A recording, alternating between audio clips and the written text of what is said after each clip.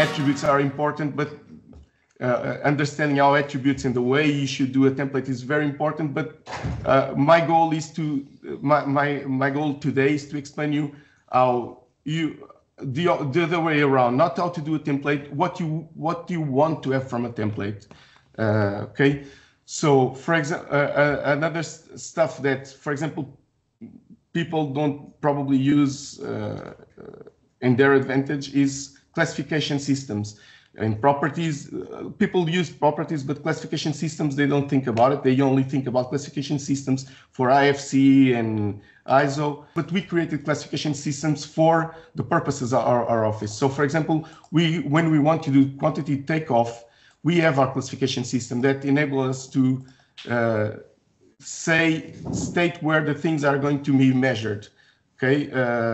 If it's a wall, and if it's a wall, in which chapter is going to measure it, okay? And of course,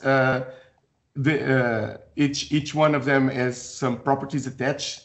I can explain a little bit about this, but this enables us to really, really fast, and I mean, in a house like this, we can do quantity takeoff in an afternoon, okay? Which is, and it's not coming out straight out from Archicad, but it's one person with a model and the other one in Excel,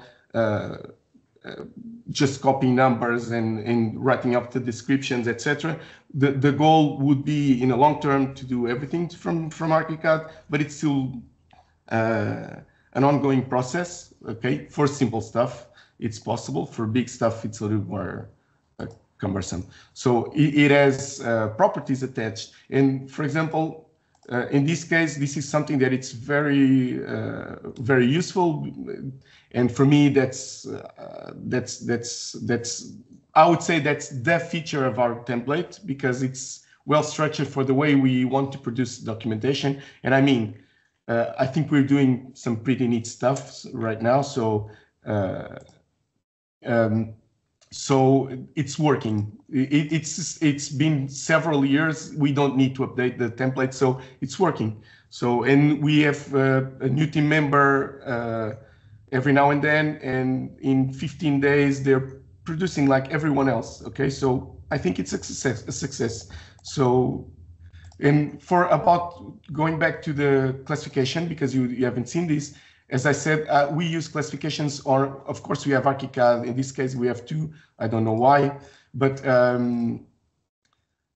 we have classifications for systems that are for us. Okay, so for example, for quantity takeoff, this is the chapter when everything is measured with the properties, okay, attached to it. So if you select something like this.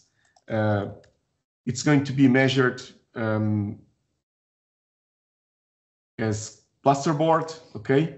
And this means that it's going to be measured in square meters, okay? And this will be handled out for Excel. We have tables and we export them. Everything is ready here. So we have all the schedules for quantity takeoff here. And this is export, and then the descriptions are worked, and graphically it should be working in Excel. We still haven't managed to do everything here.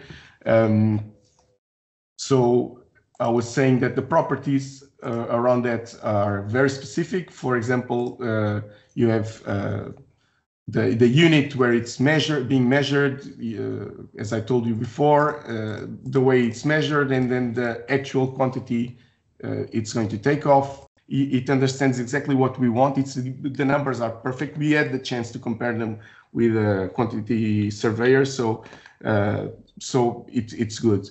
So it's working. We also have classification systems for areas, and this is something that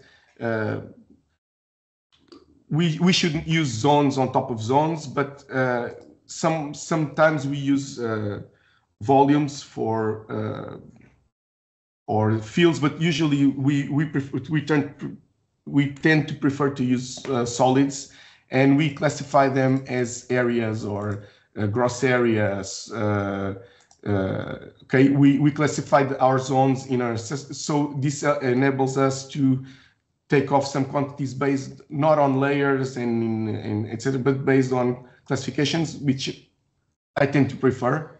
Okay, so and this handles most of the things. So as you can see, the template is mostly prepared for detailed projects, because concept designs are very hard to tackle, because we don't do concept designs. They tend to be, you are very creative in that stage, and you cannot standardize creativity. So it's very, very hard. But in detailed projects, it's very important. And also, I would stress out that probably it's the area where you spend more hours in the project. So that's where also where the money is. So that's where you spend more time in the project. That's where you have more costs, and you should be very, very careful with that. So that's where we aimed for a detailed project, and to do it that perfectly.